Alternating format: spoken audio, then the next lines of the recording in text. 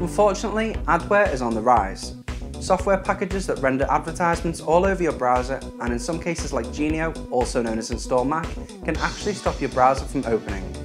So today, I'm going to show you how to remove all of it in a few quick steps. So let's get started.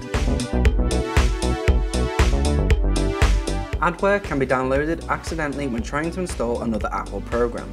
You can go through and try to remove each part of the adware manually, but the adware is becoming more and more complex. It's a lot easier and safer to turn to another piece of software. The best one that I found is called Adware Medic, which thankfully is completely free. It removes all known adware and should take less than a minute to complete. So head over to adwaremedic.com. The link is also in the description down below. Then click on the download button and it will download the software for you to use. It's also great as it doesn't actually install any software into your computer. If, like me, you can't access your browser to download the app, you'll need to use another computer and transfer it over. Once Adware Medic is downloaded, simply open the app and click Scan for Adware. It will then proceed to scan your computer for any and all components to remove them. And if you're lucky, you'll be given the all clear. If this hasn't resolved your problem though, don't worry, as Adware Medic won't leave you high and dry. Simply click on the next steps for what to do next in case this didn't solve your problem.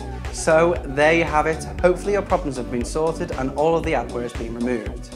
If not, leave a comment down below and I'll try and help you out. Also, if you've got any other problems, whether it's a Mac or an iPhone or anything like that, leave a comment and we'll try and do a future video on it. Until next time, hit the like button if you found this video useful, and if you haven't already, hit the subscribe button so you don't miss a single video from Cult of Mac. I'll see you next time.